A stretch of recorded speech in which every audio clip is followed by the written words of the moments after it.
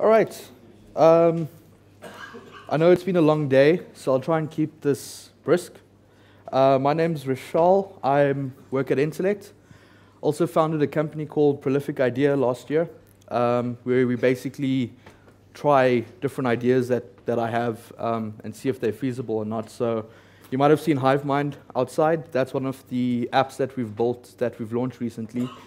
So check it out. Tell me if it sucks or if you like it. I'm open to feedback.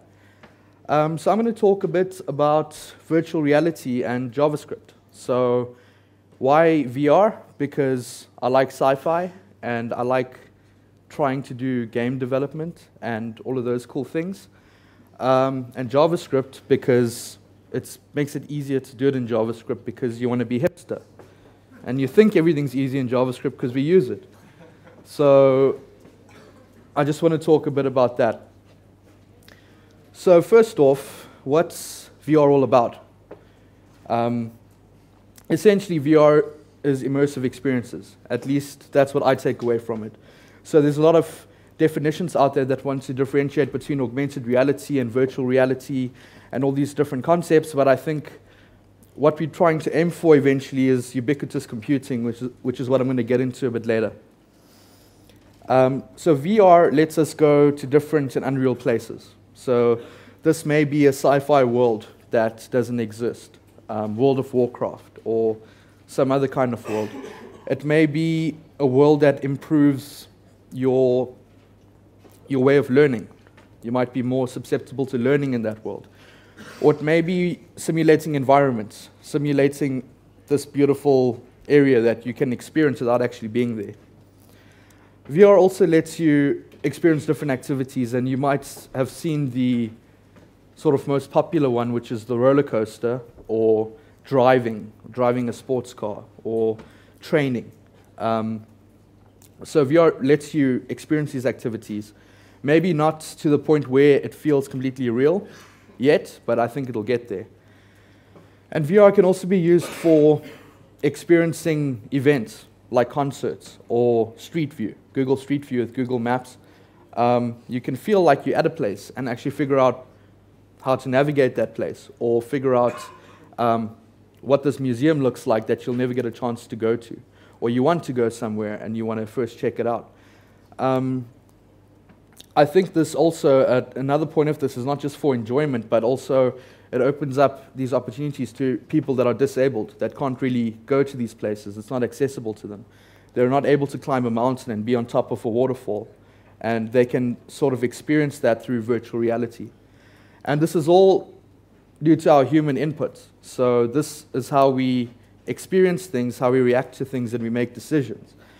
So I'm going to go through some of the inputs, but there's also the factor of human consciousness, which could be another talk for a philosophy conference. But some people believe that that's part of us that what makes us human. We're not just machines. But let's assume we are machines, and these are our inputs. Our first input is sight, so we're able to see. This is most consistent. Most things people see are consistent. If you see a soccer ball, the next person would probably also see a soccer ball. If you interpret a movie in a specific way, if we all watch a movie today, most of us would probably interpret it and interpret that message the same way. If we look at colors, we see most colors the same way. The other one is hearing, audio. This is also most understood as a language. People experience music in a similar way, no matter what culture you're from or what region you're from. Touch. So we try to simulate this in virtual reality with haptic feedback. But touch is something we all experience very differently. Some people might not like their personal space invaded by someone else. They might not like interacting with certain things. They might be a bit fussy, if you could say that. So I think touch is something that we're all a little bit more different in. And I'd say also taste. So that term, everyone has a different taste. This is true. So you might like hot food. I don't like hot food. You might like sweet food. I might not like sweet food. So this is also one of the inputs that varies a lot. And then smell. And this usually dictates whether we feel pleasant or unpleasant in a specific experience. Deadpool likes that smell clearly. So these are just the different inputs that we have that let us experience things that we interpret in the world. Now, let's look at some emerging technologies in the space of VR and what you can do with them. So one of them is this unit over here. I don't know if you've seen it before, but basically immerses you into a first-person shooter game. Not just with your visual and audio, but also physically. You have to run, you have to hold the gun, you have to aim. This is great. I don't know if you guys are familiar with the movie Gamer. It's a sci-fi movie where a little kid plays the role of a prisoner who actually has to go and shoot people and play a game like Counter-Strike or Battlefield. So that's what this unit lets you do. And the use is not just for gaming, but for training. Just here in South Africa, there's virtual reality software to help people on mines learn the equipment before they actually get put on mines. So it's got more uses than just entertainment. Gaming is a big influence on this, though. Now, these concepts are huge in gaming because people are more susceptible to see them as positive experiences because games are enjoyable.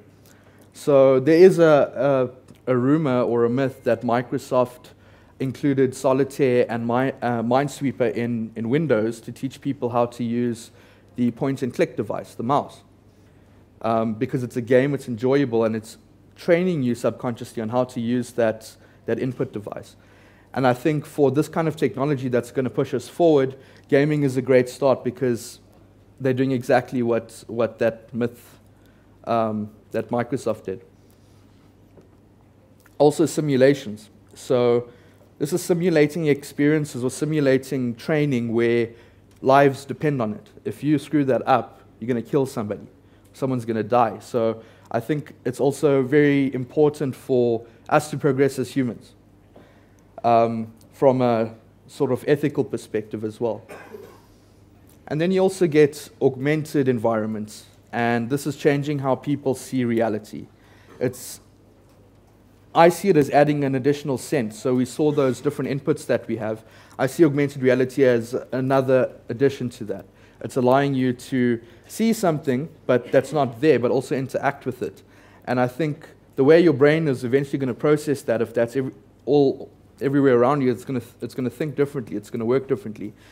And that gets me to the point on augmented reality. How cool would it be if you're running a race and you could see this kind of information about the people around you? That would probably influence how you race or how you run. Or if it's your friend that's Carlos over there, you're going to be like, man, I should help him before he falls over. But, you know, this guy, Michael, I need to get ahead of him. So it opens up a lot of cool things we can do with it. And you must have seen this with Pokemon Go that just got released a couple of weeks ago. I know to some it's quite an annoying topic. I'm annoyed by it because everyone's on their phones all the time. But it's been so successful in just a short period of time, and that just shows the power that this technology has in what we do. I'm not saying it's just the technology. I actually think it's the Pokemon concept with the technology that made it successful, but it's just an example of how this can be used widely. And this all brings us to that term I mentioned at the beginning of the talk, ubiquitous computing. So this term was coined quite a while ago, and it's basically explains that at some point in our technological advancements, we'll be surrounded by computers, but we wouldn't be interacting with these things as if they're computers. We'd be interacting with them as if it's a natural part of our environment. If you look at cell phones, back in the day when they first came out, you knew you were interacting with the cell phone or a computer. When they became smartphones, it's a computer that I'm interacting with. And now it's almost become an extension of ourselves. If you forget your phone at home, you actually feel lost. You feel disconnected. And I think with ubiquitous computing, it's basically making the whole environment around us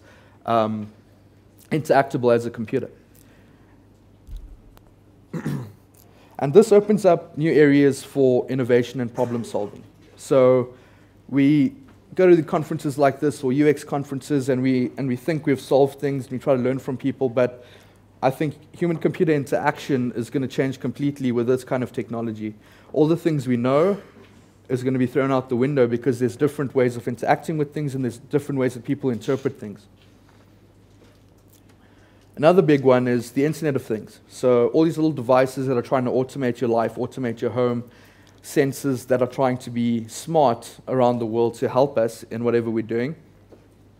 I think that's a very important part of augmented reality and that journey towards ubiquitous computing. Imagine if you didn't need access cards for certain things, you didn't need to sign a register when you walked into the conference. Things just happened. It knew that you meant to be here. The gate opened for you. Things just happen, and that's a big part of ubiquitous computing, where everything is connected and learning and understands what each individual needs and what makes them most productive. The other area, hardware performance. So to get truly immersive virtual worlds, if you're doing 3D worlds, you need pretty good hardware on that. So apart from the graphic side of it, energy. So how do we store and conserve energy on our phones and on our devices to cater for this? Because I haven't played Pokemon Go, but if you hear everything about it, it really kills your battery. It doesn't last very long. So how's that sustainable? So I think these types of technologies pushes other areas like energy. Another one could be connectivity. So the need for better mobile networks, better internet connections. And I think although we want to do that for entertainment or for these cool technologies, I think we need that because there's a lot of areas in the world that doesn't have this technology, and introducing more advanced technology will give them access to at least some of the low-end technology. And then the last area I want to mention, which is by no means the last area that may be impacted by this, is data mining and machine learning. Now, if you think about a ubiquitous environment or ubiquitous computing world, there's so much data, there's so much interactions, there's so much activities happening by so many people on so many different computers. Now, we need to learn from that data and we need to be able to make things better. We're already doing that with machine learning on our web applications, and Facebook and Google are doing that with all the data they've stolen from us. So, we're gonna use these techniques to improve the environment. So I'm not saying it's a bad thing that what they're doing with it. They know where I live and they know where I work, and they can tell me how long it's going to take, or don't leave now. So that's really cool. And we'll need to do similar things with this kind of technology in our world. Now, in terms of the VR scene, I'm going to go through some hardware that you probably know already. One is the Oculus Rift, which is one of the most successful VR hardware headsets. Next one is a Google Cardboard, which you all should have now, thanks to Entelect. Other hardware is Wands. So how do we interact with these virtual worlds? And this is by Sony. So this is the ones that let you actually do things in this world that you're immersed in. And this one I found quite interesting. This one doesn't use skeletal tracking or anything. They took a different approach, and they work with your muscles and a gyroscope to sense movement. So based on your muscles contracting or expanding, it knows exactly what you're doing with your hand. If you're clenching your hand, how hard are you clenching it? Which fingers are moving? Which is very interesting as well. So in this promo image that I found, this guy's actually able to fly a drone with his hand. And then the last one is skeletal tracking. So these are things like the Kinect, the leap motion. And this basically detects your bone structures and tries to work with that. So enough about sort of the concepts. How do we develop for this with JavaScript? So I think the first one to go through is the 3D worlds with JavaScript and what you can do with that. And since you all have the Google Cardboards, I think you can actually go home and try some of this. So I actually want to show you a VR experiments page. by Google. So this is basically what you would see in your VR world. There's two screens for both the lenses, but you can do some cool stuff like this. I'm going to leave that. The point of it is, I'd like you guys to go and visit this. It's the Chrome VR experiments, and just see how easy it is to get something up and running.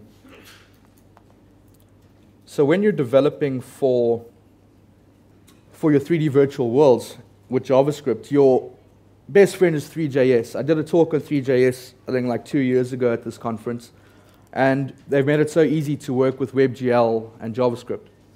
So have a look at 3JS. You're going to be doing, basically what you're going to be doing is controlling the camera and point of view from the person's perspective through the goggles. That's the biggest change when developing for VR. And keep in mind that the camera is controlled by the accelerometer and gyroscope of your device. So that's why you put your phone in, and some of the high-end devices actually have the sensors built in. So this creates the illusion of being immersed. And this guy made this really cool boilerplate template on GitHub. And that basically gets you up and running with 3JS, as well as a camera that's point of view in the VR with the Google Cardboard VR headset, which is quite nice to get started. Okay, so let's get to interactions now. So we want to be able to interact with this stuff. How would we interact with it? So the most natural way to interact into a world that you're immersed in is not with the mouse and keyboard. Ideally, you don't want any hardware controls. You don't want those ones that you have to carry around. You want to be able to just do it naturally. And that's why I think that Myo device that works with your muscles is really cool. But the one that I want to talk about is the Leap Motion. So I've been playing around with this little device. It's basically for your hands. It does motion and skeletal tracking on your hands.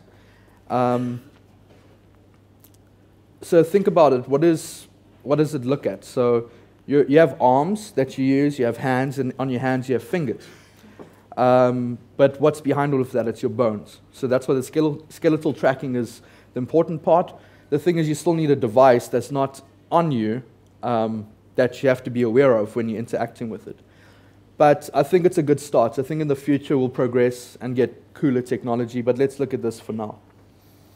So the Leap Motion API for JavaScript is quite simple. You have everything's focused around a hand.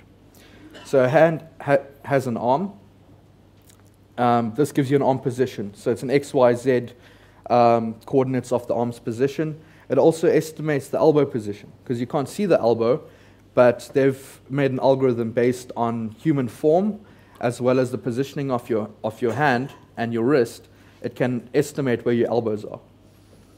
You can also check the palm position. So is the palms facing down or up or whatever. Pinch strength is pretty cool because it lets you determine how hard someone's grabbing onto something or pinching onto something. The confidence property tells you how accurate the reading actually is from the device. And the fingers, guess what it is? It's a list of fingers, so all the fingers on your hand. There's some really cool functions like pitch, roll, and yaw. So if anyone's developed anything in the 3D space, you'd be familiar with this. But basically, here's a cool diagram that illustrates what that means. So your roll is basically how you'd move on the, what is this? This is the Z-axis, if you're looking at the plane from the front. The yaw basically shows rotation on the X-axis, and the pitch is rotation on the Y-axis. So this is often used when you're actually developing 3D games or 3D environments. But you don't need to know a lot of the maths behind it, because these cool wrappers that we use handle that for you. Now, when we get to fingers, it actually, those are the names of the different properties in that hand. So you can easily tell what finger you're working with. And if you want to go even deeper, you can look at the bone property. So they go into full depth on the bones in your actual hand. So if you look at this, we've got one, two, three, four different types of bones in most fingers except your thumb, which is a length, metacarpal zero length. Now, you might think it's going to be really difficult to do all of these math calculations on each individual bone and each individual finger and figure out what position it is and how it's moving. But this SDK actually has a lot of built-in plugins that you can use. So Leap created the gestures plugin, which lets you detect things like swiping, key taps, screen taps, and circular gestures. As a start. There's a range of other plugins created by Leap Motion themselves, as well as the community on GitHub, and you can get a plugin for basically anything. So I want to show you quickly what you actually see if you have one of these. So basically, this is the diagnostics environment with the Leap controller, and you can see it's pretty accurate in detecting what I'm doing with my hands. So you can do some pretty cool stuff with this. This is just the diagnostics, and you can see the camera actually changes its position to actually move with your hands to give you as much space to work with as possible. Now I want to show you some examples of how this is actually used in code. Okay, so if you look here, I just made a little demo. Those are the two dependencies I included. So the one is the Leap Motion SDK, and the other one is the plugin for the gesture controls. Now here's the interesting part. All you need is, it's called the Leap Loop function. Basically what that does is it tells the device to start listening for any activity with your hands. Once it's listening, it will give you a frame. So you can't really determine, or you can't set how many frames it should track per second, but you can actually find out how many frames it's tracking based on the device you have. So what Leap have done is they said that their device will always support the software that they release, which we'll see what happens. But I think later devices have a higher frame rate than older devices. The next thing that's quite interesting is the hands. So right now I'm looking at the current frame. I'm looking for the hands, and for each hand, I want to change something based on the role. So I explained that the role is this movement in the 3D space. I'll show you why I'm doing that in a bit. The next section here basically shows you how you can get gestures. So in the frame, look at the gestures, and for each gesture, we're just determining what it is in the switch statement. So this is an exhaustive list of the different gestures. We've got circle gesture, key tap, screen tap, swipe, and you can even determine if it's being swiped left, right, up or down with a little bit of math. So it's really easy to use the SDK. So the reason why I wanted to show you guys this code is because often when you think of things like 3D and WebGL and virtual reality and these cool devices, you think it's sort of out of my league. I can't understand that. I'm not going to be able to work with it. But it's really that simple. So I'd like to show you how this actually works, or what you can make with it. So I put together a little demo last night. Oh, my battery's on 5%.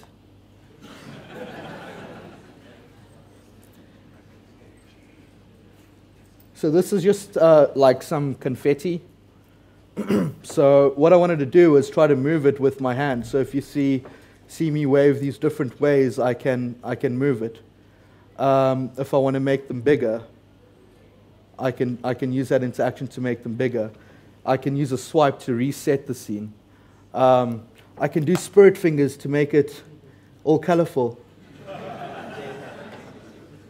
So yeah, that's basically just a little demo of what you can do with this little device. It's literally that big.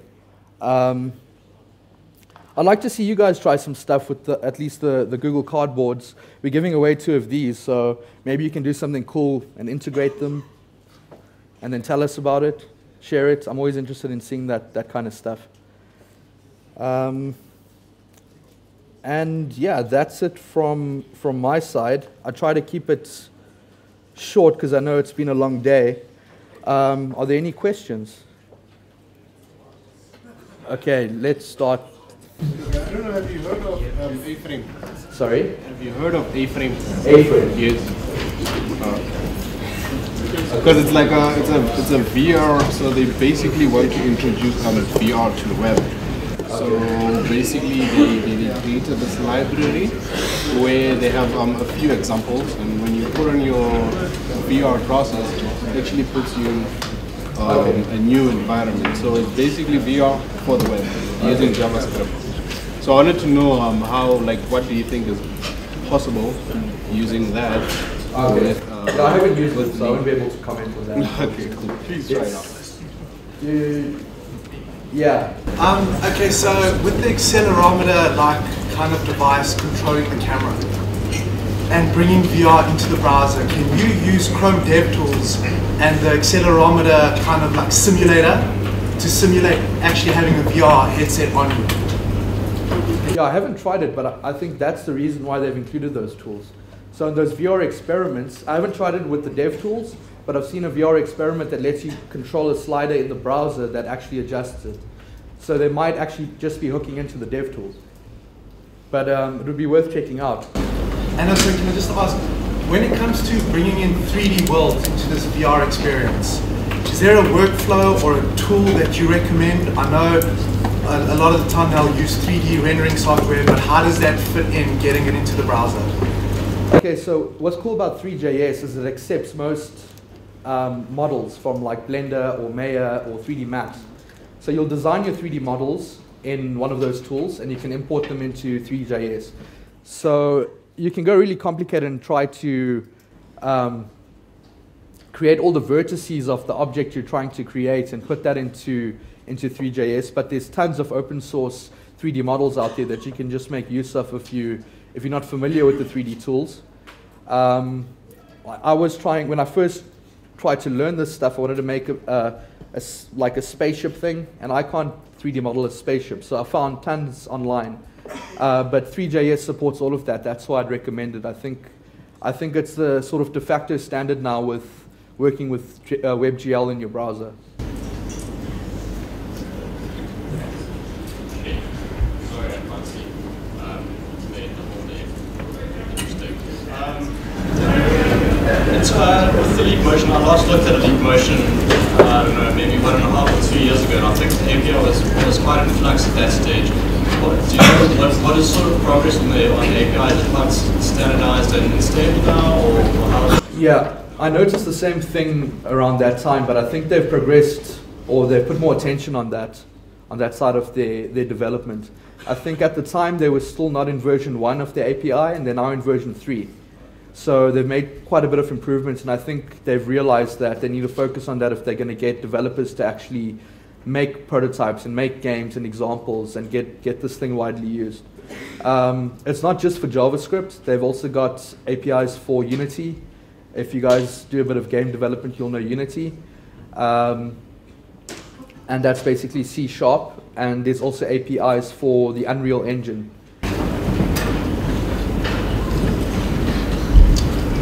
With the JavaScript libraries we have now, can we combine things like the leap motion and like a Samsung Gear headset to Yeah. like interaction? Definitely. As long as, so why I was a bit skeptical about the Google Cardboard is because that's running off your phone and you'd have to plug the leap motion into the phone.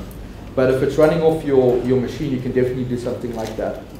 So if you have a HTC VR headset that plugs into here, you've got your leap motion on there, you can definitely do something cool. I'd recommend just Google or YouTubing, it's called Orion, Project Orion from Leap Motion. And they basically show, it's like magic. This guy's making cubes and things in this virtual world.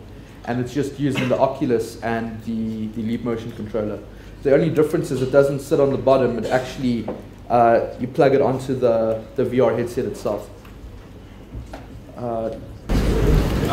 In terms of WebVR, do you know what the relation is between frame rates, because as far as I know, Chrome caps out their frame rate at 60 frames per second, and most of the sort of high-end VR headsets aim for a minimum of 90.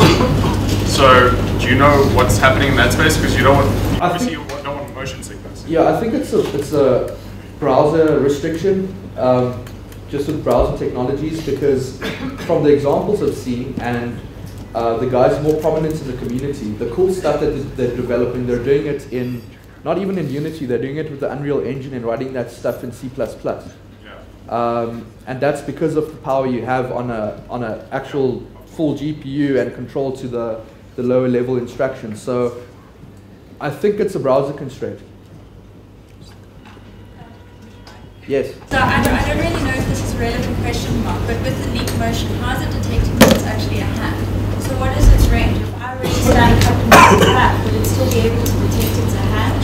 Or if, let's say, I put up my feet? Because they've still got couples and they still have the same joints theoretically. And then what about a mannequin's hand? So where are its limitations with regards to it being a human or it having to be a human? So I don't think it has to be a human.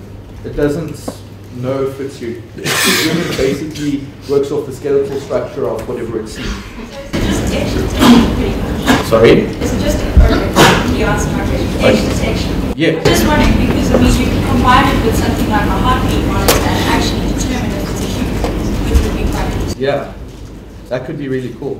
I think Simon's telling me to stop now because we're out of time. If you guys want, I'll be here afterwards for a few minutes so you can ask me questions or just ask me on Twitter. Thanks.